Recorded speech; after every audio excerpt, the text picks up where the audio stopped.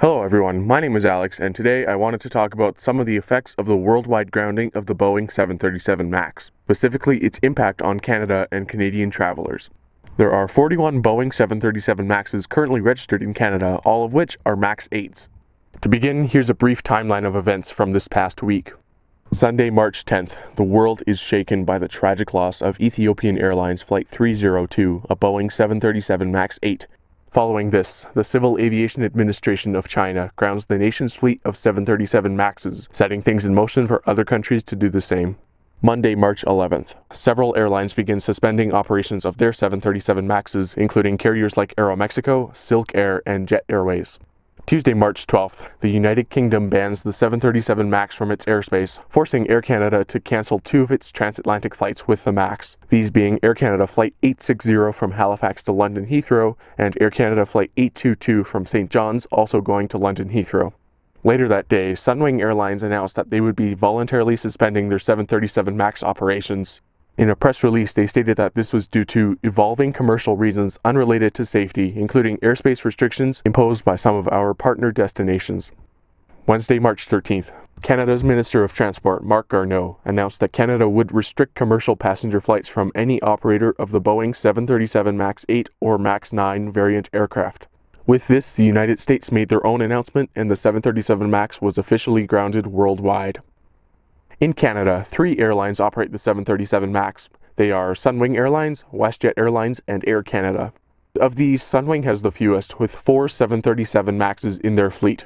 In their press release, they stated that we will endeavor to minimize the impact of these schedule changes, which we believe is achievable given that the MAX 8 makes up less than 10% of our fleet. WestJet has 13 737 MAX 8 aircraft in their fleet, and they've stated that over 92% of our fleet is operating as usual. While there may be some interruptions to our schedule as we mitigate the impact of this decision, you can book with confidence knowing that WestJet continues to fly throughout our network with the safety of guests and employees at the forefront. That was straight from an email I got as a WestJet Rewards member.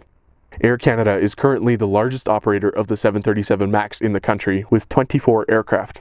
On the grounding, Air Canada stated that they are working to rebook impacted customers as soon as possible, but given the magnitude of our 737 MAX operations, which on average carry 9,000 to 12,000 customers per day, customers can expect delays in rebooking and in reaching Air Canada call centers, and we appreciate our customers' patience. So, where are all of Canada's MAXs now? For the time being, the aircraft are banned from passenger flights, but airlines in Canada and the US are still permitted to operate ferry flights with no passengers on board. For WestJet and Air Canada, quite a few aircraft were operating flights to the US at the time of the announcement and were allowed to land, but eventually flew back to Canada empty. Since then, all 3 airlines have moved their fleets around the country for storage, maintenance, or refitting purposes. Sunwing's 4 aircraft are all stored at Windsor International Airport in Ontario. WestJet's MAX fleet is spread out a bit more, with 1 in Toronto, 1 in Hamilton, 3 in Vancouver, 3 in Kelowna, and 5 in Calgary.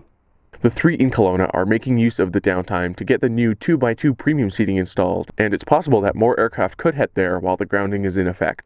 Air Canada's fleet is even more spread out at the moment. Right now, there's 2 in Halifax, 3 in Vancouver, 3 in Calgary, 5 in Trois-Rivières, 5 in Winnipeg, and 6 in Windsor. Windsor currently has the largest total number of 737 MAXs, with 10 on the ground there, followed by Calgary with 8 and Vancouver with 6. An important part of picking these locations is that, in one way or another, they all have maintenance facilities for these aircraft. By having the airplanes there already, they're prepared to implement any fixes that Boeing might issue in the coming weeks, and just get these airplanes back in the air as soon as they can. For now, Canada's 41 Boeing 737 MAX 8 aircraft will not be flying passengers, and the effects will undoubtedly be felt across all 3 operators for some time to come. To cover for their loss of capacity, Sunwing has leased 2 Eastern Airlines Boeing 767 aircraft. They still have 39 737-800s operating primarily from Canadian cities to sun destinations, and it's not clear exactly where these 767s will operate just yet. In WestJet's case, the reduction of 13 aircraft from their mainline fleet of 129 aircraft is certainly not ideal. With 3 787-9 Dreamliners now in the fleet though, WestJet has some extra domestic capacity and some additional flights are already operating between Calgary and Toronto with the Dreamliners. This helps to clear the backlog of passengers, but also to reallocate smaller aircraft to other routes. The Dreamliners were always meant to operate domestically in March and April for training purposes, But before they start their transatlantic flights, the 787s can be very helpful and have enough seats to essentially replace 2 737s. For Air Canada, losing 21% of their mainline narrow-body fleet is even less ideal. However, they do have the largest wide-body fleet in the country, with 75 twin-aisle aircraft.